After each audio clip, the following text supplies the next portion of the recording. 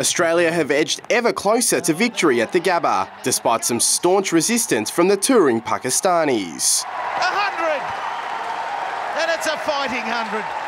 The Pakistan team survived an Australian onslaught, with Mohammad Amir typifying Pakistan's strong defence. Entering the day with 8 wickets in hand, Pakistan were cautious, but regularly found the fence. Reverse sweep. Steve Smith anticipated it, but geez, hit it well.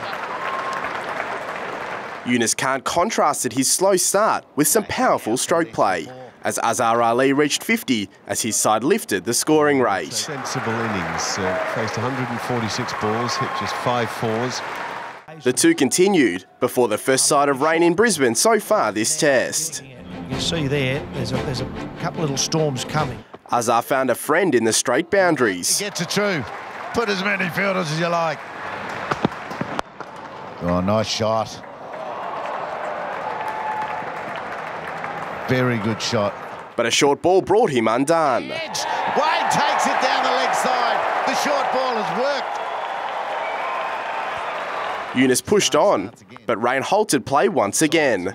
Doesn't seem to be that heavy, but we do know how quick that storm can come in here at the Gabba, so maybe they're just being overcautious. Before the stalwart posted 50. Yunus Khan has got a 50 for himself. Misbah was swooped by Bird. That's got it. That's good stuff.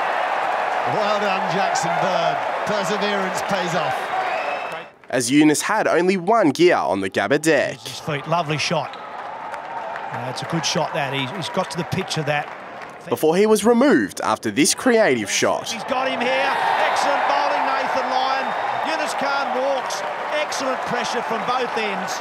Sarfraz and Shafiq then upped the ante, with the Aussies having few answers for the pair. Into a half volley, that one. That delivery's okay, but Shafiq nails it. Steve Smith uncharacteristically dropped this catch. It goes. We've been talking about the catching ability of the Australians recently. And one goes to the turf. But Sarfraz was served a stark reminder of the searing pace. An absolute beauty there from Stark. Shafiq and Amir then put the foot down and launched, going blow for blow with Shafiq posting a half-century. A mighty blow. Amir showed finesse. Oh, up and over, take that. One bounce.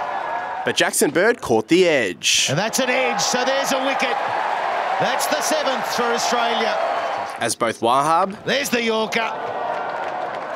Oh, and somehow he gets an outside edge on it. And Shafiq tentatively found the third man fence. There's that gap. And that's another boundary. Smith grasped yet another chance for a wicket. Oh, he's dropped it! He's dropped it! And then opted for an extra 8 overs to knock over the tourists. But Wahab made the skipper question that choice. Oh, he's been slapped down the Gabba.